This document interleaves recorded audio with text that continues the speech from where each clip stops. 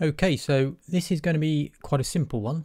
This is an extension really of one of the early videos I did when I started doing these, and that was the sum of the values in a base table. Now, of course, not everything needs to be or should be written to a database, and therefore you may want to calculate your values simply from a local state variable, whether it be a page state or an app state. In this scenario, we are using an app state, which is a list. So what we're going to do, we're going to calculate the sum of the values in one of the items in our list. So the first thing we need to do is create an app state variable.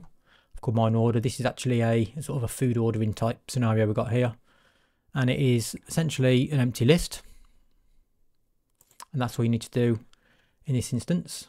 And then also you need a custom data type, and that will be the name of, well, in this instance I'm using the name of the item that's been ordered and the cost of the item that's been ordered, so that's a string and a double. So you're going to need those two items first. Now, how we're setting this up, now I've got some, again in this example is a food ordering scenario.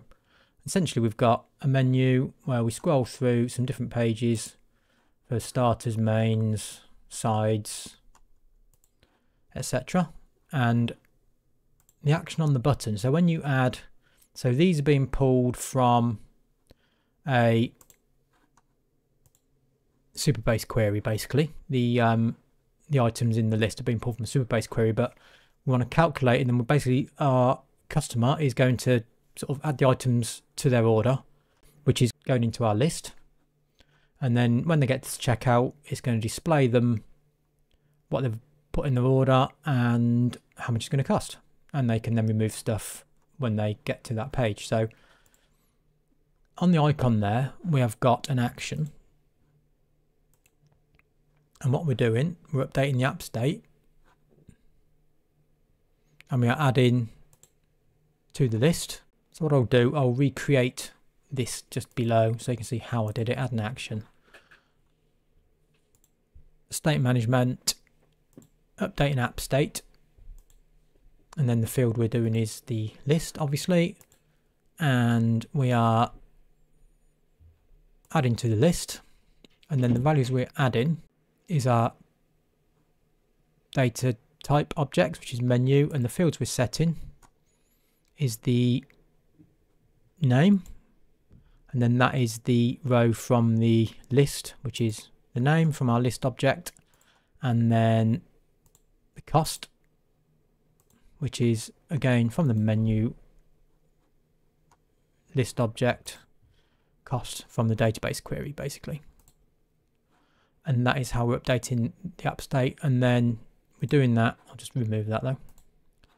We're doing that obviously every time a user clicks on any of these add buttons, and what we end up with is a list of objects basically with their name and their cost.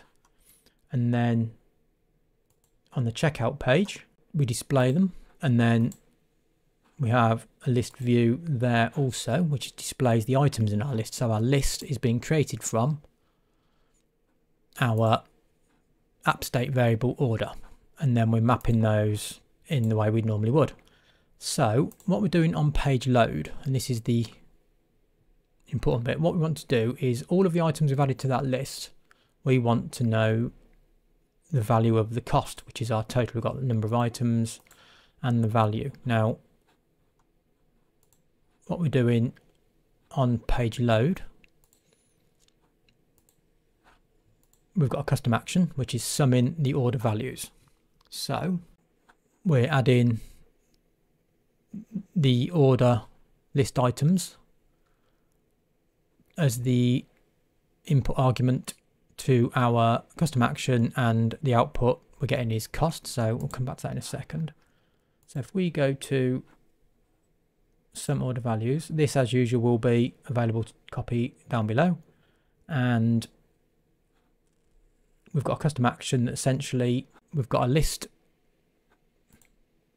which is a JSON type being inputted into our function, we're essentially extracting the cost and we're summing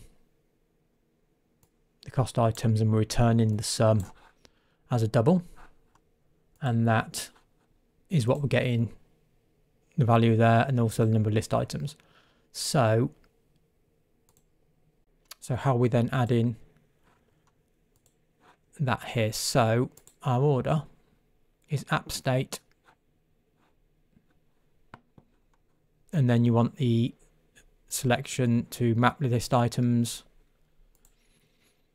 and then available options to JSON, because remember JSON is the format in which we're sending into our custom action, and no further changes. And then such we're doing our items in list, we're sending as a JSON into the custom action, returning the sum of all the costs, which is what is then displayed in the box. And that is a way, not necessarily the way, but it is a way of how you calculate the sum of the values in a local state variable. What we'll do now, we will just run a test on it and watch it work.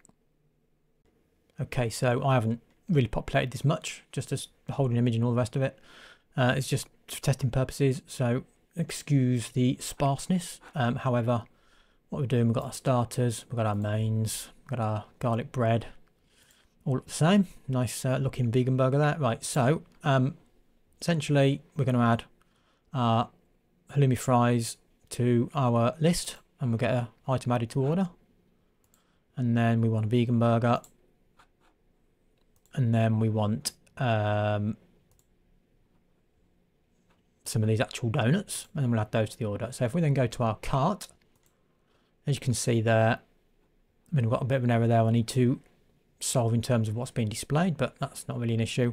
As you can see there, we've got number of items 3, and we've got the value.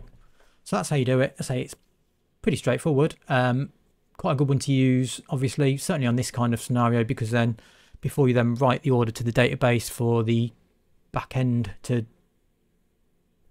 then use that information to create the order, you're not keep doing stuff to and from the database, you're just doing it locally, sending it once, and that's job done. So hopefully you can use that. Like I say, it kind of follows on a little bit from what I did quite a while ago regarding doing this from a table, but this is how you do it in a variable. I'm sure there's been done before, but that's the way I do it, and hopefully that helps, and I will speak to you next time.